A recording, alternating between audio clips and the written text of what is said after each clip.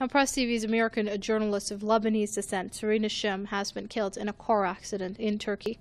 She was reporting from the Turkish-Syrian border near Kobani and was returning after doing a report on Kobani when her car collided with a truck.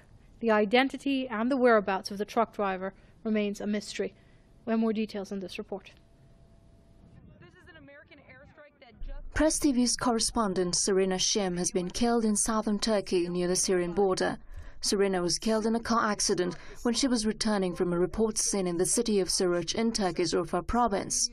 She was going back to a hotel in Urfa when a car collided with a heavy vehicle. On Friday, Serena told Press TV that a Turkish intelligence agency has threatened and accused her of spying, and she feared she may be arrested. I'm very surprised at this accusation. I've even thought of actually approaching Turkish intelligence, and because I have nothing to hide and I've never done anything aside from my job, and I'd like to make that apparent to them. However, I am a bit worried because, as you know, and as the viewers know, that Turkey has been labeled by Reporters Without Borders as the largest prison for journalists. So I am a bit frightened about what they might use against me.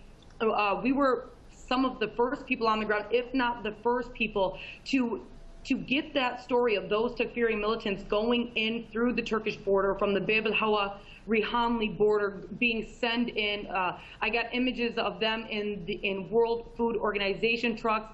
It was very apparent that they were Takfiri militants by their beards and by the clothes that they wore, and they were going in there with NGO trucks. And I just find it very odd. They went to several local residents here, asked about me. The residents said, no, we know her, we have seen her before, we've seen her work, she's not a spy. And they were blatant on going through with the fact that, no, yes, I actually am, and that they told any people that if they see me to bring me in. Serena was reporting from the Turkish border near Kobani. She said the accusations might be due to her coverage of Turkey's stance on ISIL's atrocities in Kobani and the recent protests in Turkey. Kurdish fighters have appealed to fellow Kurds in Iraq to send reinforcements as Turkey refuses to allow Kurds to cross the border and join them in defending the city. Eyewitness reports say the ISIL terrorists keep beheading, raping, and torturing civilians. This man, who just came from Kobani, has witnessed the accounts firsthand. They believe if they butcher a Kurd, they will go to heaven. This is all because of Turkey. Kurds here have made several attempts to try and take in humanitarian aid to the besieged city of Kobani, but the Turkish army is lined up across the border, not letting anyone in. They also warned to shoot any people who attempt to go further. Serena Shim covered reports for Press TV in Lebanon, Iraq, Ukraine, and during Turkey's Gezi Park protests in 2013. She was married and had 2 children. Well, joining us now from studios in Tehran is Press TV's newsroom director, Hamid Reza Emadi. Mr. Emadi, you have worked with Serena over the years. What are your initial reactions? It was a sad day for Press TV, for the international community, for journalists, for everyone who wants to get the truth out of the situation that is going on in this part of the world. Just put 2 and 2 together, Fatima. You can see Serena being live on Press TV talking about how she was accused of spying for the anti-Ankara opposition just because she told the world about how Ankara collaborated with those terrorists, how Ankara helped those terrorists in Syria and in Iraq, how Ankara blocked those Kurdish fighters from going inside Kobani and help those Kurdish fighters against ISIL militants. Serena told the story. So when Serena tells the story, and when Serena gets accused of spying, then Serena gets threatened by intelligence agents, and then after just 2 days she gets killed in a car accident. This is 21st century. Nobody buys that kind of childish, infantile argument on the part of Turkey, that the correspondent who has criticized Turkey for such a long time has died in a car accident. We're not going to buy that. And nobody in his or her sound mind would buy that argument. We believe that the Turkish government has to be held responsible, has to be held accountable before the international community. It has to find out exactly what happened. And on top of that, Serena was an American national of Lebanese origins. She, as an American, was killed inside Turkey in a very suspicious incident, under very suspicious circumstances. We are waiting to see whether the U.S. government is reacting, whether the U.S. government is asking Ankara for clarification on the suspicious death of an American national who worked for Press TV. Serena Shim had 2 kids, very young kids. They are now in Lebanon. Mom will never go back to Lebanon to see her kids just because mom criticized a certain country that is creating chaos in the region by supporting terrorists both inside Syria and inside Iraq. We'll have to wait and see. Press TV reserves the right, every right to pursue the matter legally. We are not going to let go. We are going to continue our efforts, just like what we did with Maya Nasser, although it didn't get anywhere because there was no strong determination on the part of the Western world, on the part of those so-called Amnesty International, Human Rights Watch. I contacted them personally when 2 years ago our correspondent Maya Nasser got killed in Syria. He was shot in the neck and in the chest by a sniper. I personally pursued the matter. I talked to those human rights organizations. They refused to condemn the killing of a journalist. And I'm sure, again, they will refuse to condemn the killing of another Press TV journalist just because they reported the truth. They didn't report what the United States and what the Western media wanted them to report. They reported what the reality on the ground was. So we will have to wait and see how the United States government will react to the killing of its citizen who appeared to be working for Press TV, how the Iranian government will pursue the matter, because Serena Shim was working for an Iranian TV channel. And we at Press TV, we will definitely try to let people know about the situation as far as the killing of the suspicious death of Serena Shim is concerned. Of course, and Mr. Emadi, as you just mentioned, Serena has 2 small children. Joining us is our correspondent Ali Rizq from Beirut to tell us a bit more about the reactions coming from Serena's family, the people she left behind. Ali, what's it like at your end? Well, we sat down with the family for just about almost an hour. We left about 10 minutes ago. The family, very similar to what we just heard from Mr. Emadi, one answers. That's the best way I can put it. One answers. They believe that what took place doesn't really add up. And they do believe that in one way, this supposed car accident is not really an actual car accident, but that something took place. So that's the same things we heard from Mr. Emadi. The family also, in addition to its grievances, of course, is once these answers, Serena's sister will be heading to Turkey within hours at 4 o'clock dawn in the morning, Beirut time, which is in about possibly 5 hours from now. And therefore, you know, they are going to pursue, or they are going to begin to pursue this issue right at the very beginning. You know, Serena's sister going there and is going to open up a case, trying to find out what took place.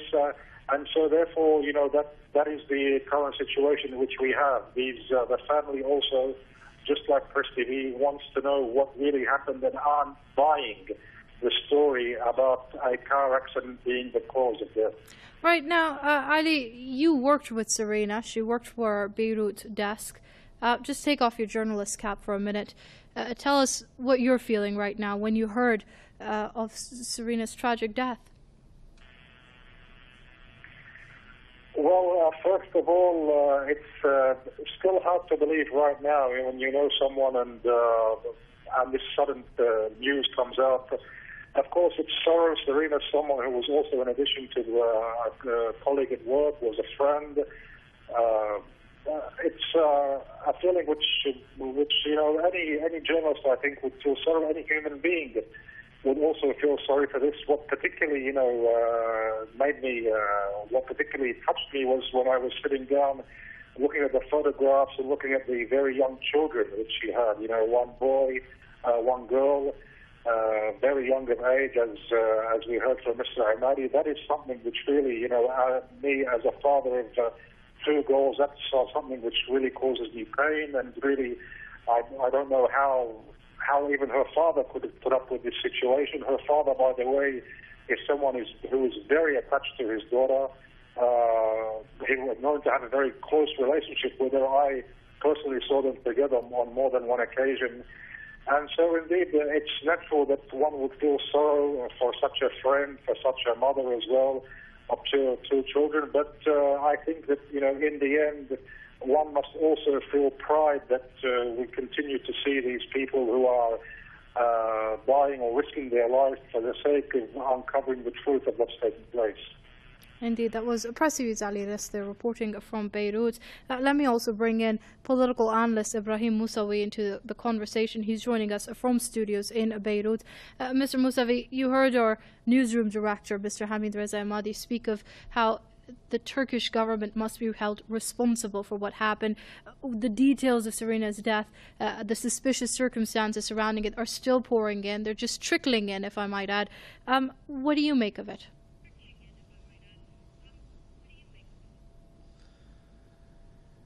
Well, up till now, and before I start, let me offer my deep condolences for the family of Press TV, for all the journalists.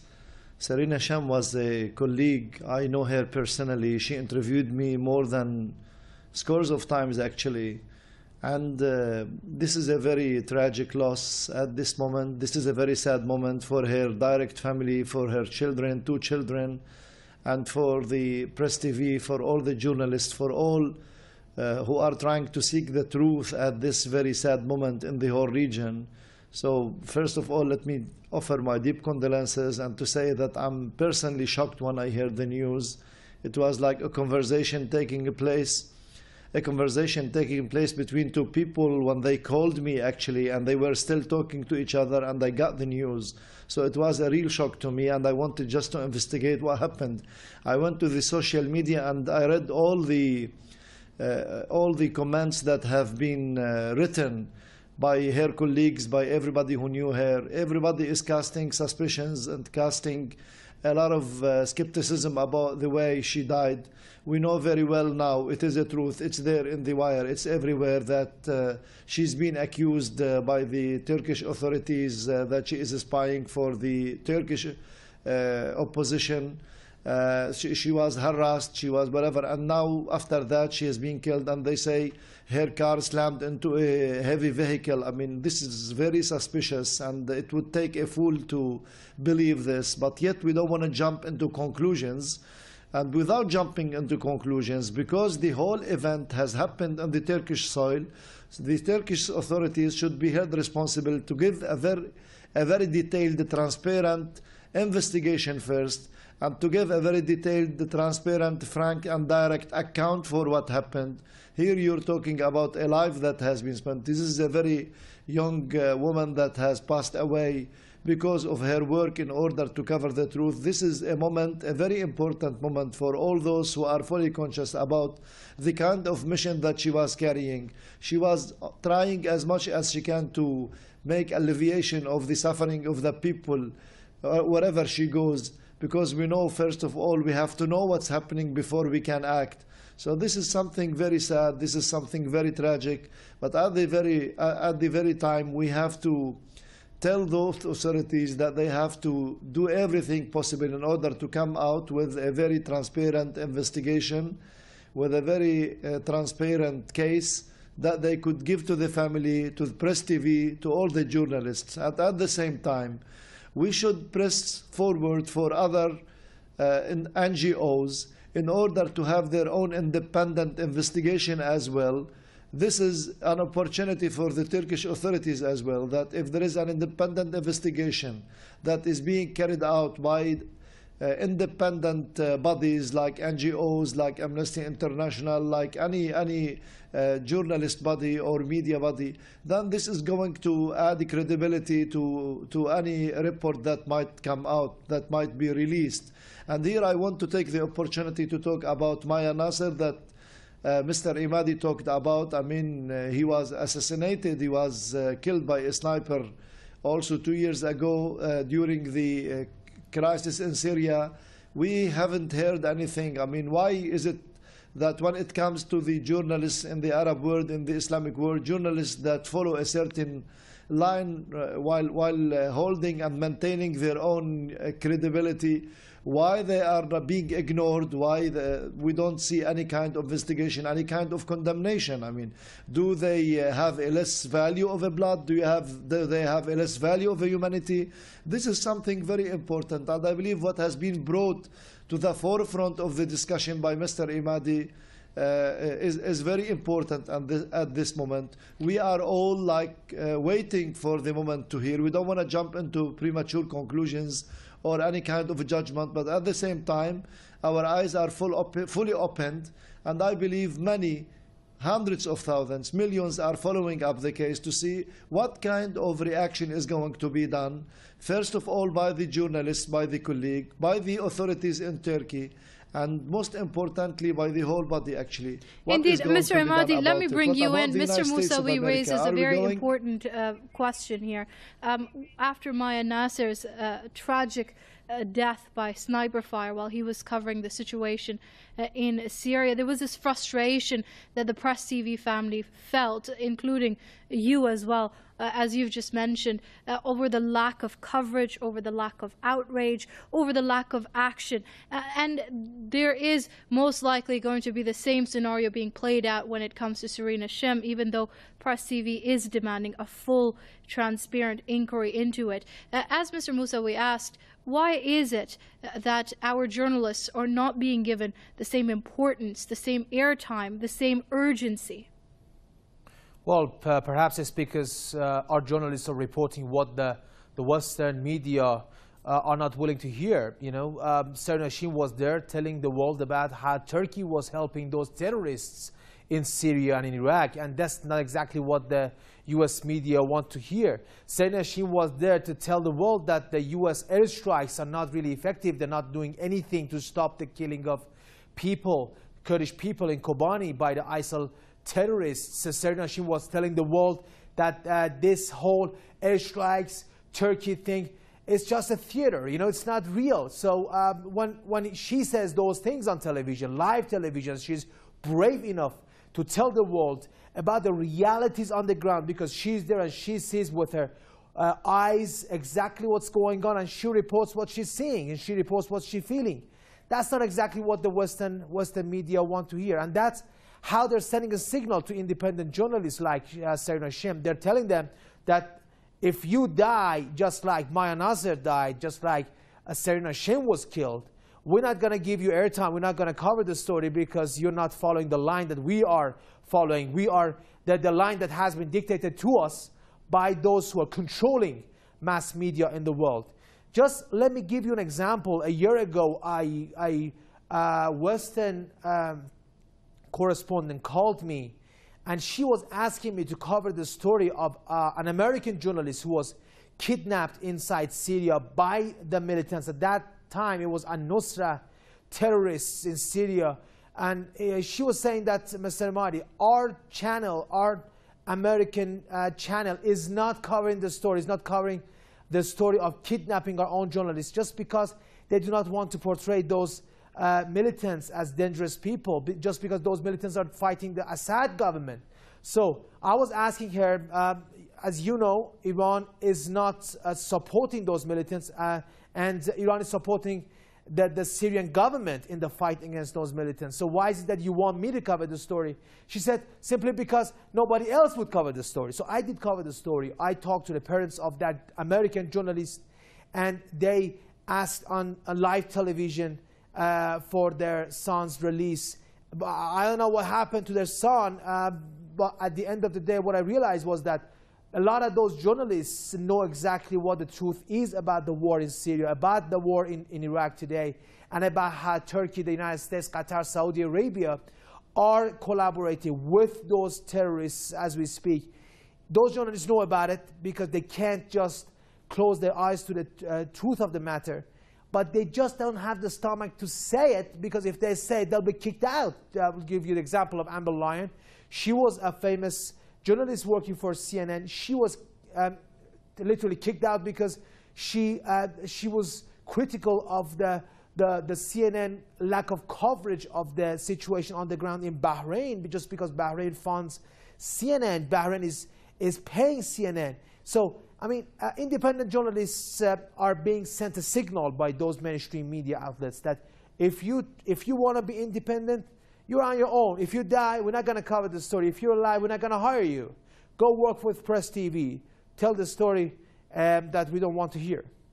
Right, Mr. Musavi, I'd put the same question to you. What does this mean for independent, transparent journalism when correspondents like Maya Nasser, like Serena Shim, who believe in what Press TV stands for, are killed in cold blood and then are not given the right coverage and the right urgency that their cases require? Well, let me tell you one simple thing. We're not going to be intimidated. We're not going to be frightened by such kinds of harassment or by such kinds of threats that would happen. I mean, here you're talking about a complete people that is being eliminated or annihilated. You are talking about, also I remember here Rachel Curry. We know this American activist that has been crushed under the Israeli bulldozer in Gaza, in Jenin camp, and the American authorities held her ears deaf about her. She's an American. She is an American citizen, and they don't care about her because it happened that she is in the wrong side of the history or in the wrong side of the equation against Israel and against the Israeli atrocities against the Palestinians. A very simple thing that we have to understand. When we want to carry our mission, when we want to continue what we believe in, we have to pay the price. And I believe all the journalists, Serena Shim, Maya Nasser, the other colleagues who work at Press TV or any other TV. I remember even at Manar TV, for example, the three brothers, Hamza al-Hash Hassan and Halim Allaw and Muhammad Mantash, they were also killed recently in Ma'lula area in Syria. So here you're talking about a whole track of journalists that could be killed at any time. They are going to continue the mission, whatever will happen. And just go and watch Serena Shim, see what kind of journalist she was. She's a media woman that is full of energy. She is bright, she's intellectual, and more importantly, she works with passion. You can see now, as I see the report, what she was doing. I mean, trying to spread out the word, trying to bring the truth closer to the minds and the hearts of the people to see what's really going on there. Of course, I mean, when it comes to the authorities, they would fear the word, the truth, because it's not working to their own interest. This Indeed, is a world Mr. of Musavi, interests. I'm going to have to stop you there. I'm afraid we've run out of time. Mr. Emadi, I'll give you 30 seconds. We here at Press TV, of course, salute every journalist who risks his or her life out there on the front lines to bring the truth. What would you say?